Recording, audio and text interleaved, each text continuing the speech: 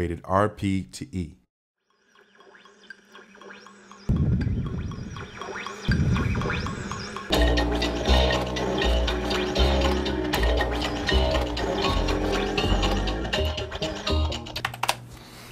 I've never been able to multitask.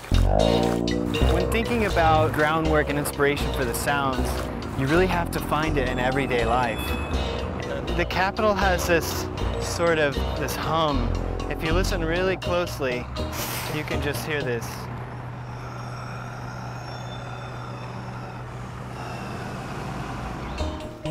Hey, I'm Matt Pearsall, the audio. Wait. Yeah, keep going, man. I'm no good at this. I'm the director and president of Gleek, a game audio company based out of Austin, Texas. Some of the influences for the found sound approach were Dancer in the Dark, which I was really fascinated with. Another very early inspiration for Mushroom Men was a really crazy early film made by Jim Henson.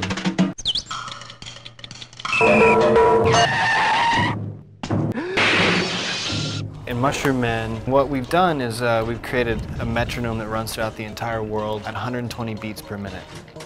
So the players can run around the world and hear these objects creating part of the score.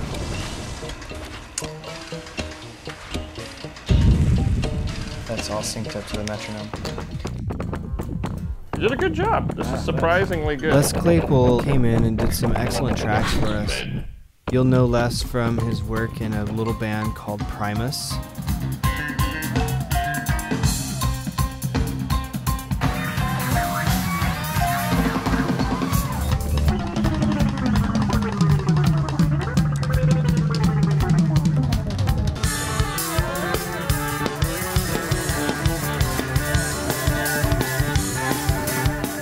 In addition to Les Claypool's music, myself and the crew here at Gleek are composing kind of a dub approach. Dub is, you know, reggae minus the vocals with really slowed down bass line and delayed drums, reverberated drums.